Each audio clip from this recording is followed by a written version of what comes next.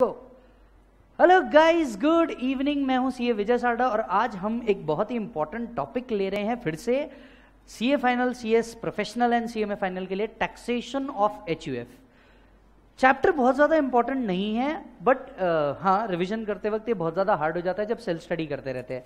आइए कुछ बातें हम लोग डिस्कस कर लेते हैं। डिस्कस करने से पहले आपको पता है आपको दो काम करने हैं जिंदगी में, सब्सक्राइब और लाइक, ये दो चीज़ें करनी जरूरी है।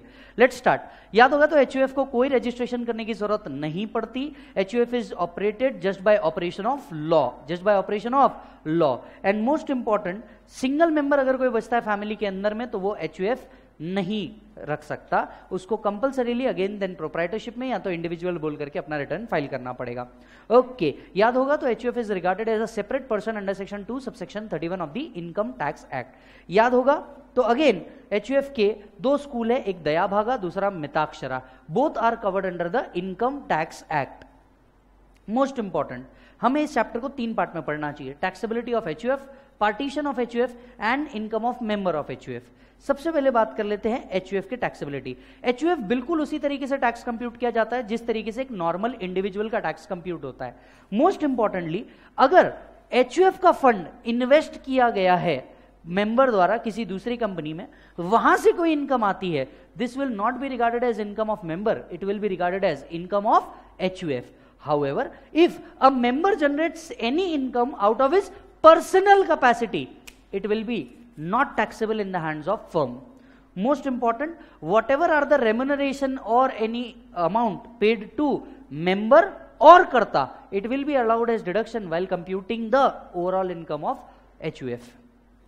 Okay, एक बात याद रखें, following incomes are not taxable under the HUF. The first one is Stridhan, that is the pin money of any women. Stridhan not taxable under the head of HUF. Second, personal income of any member not taxable under the head of income for HUF. Income from impartible estate is not taxable.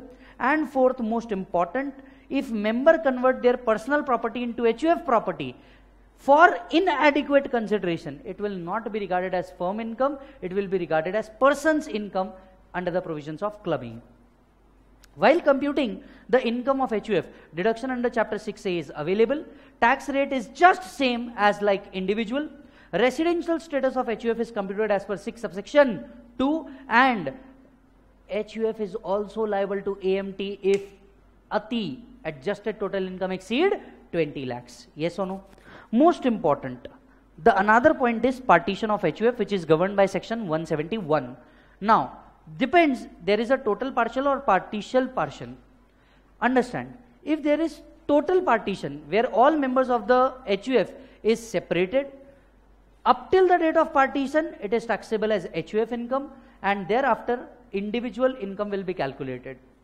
If there is a partial partition, only one of the family member has been separated, it is not recognized by law, and hence income will be calculated in the hands of HUF only, and all the members are jointly and severally liable for the purpose of tax liability. Yes or no?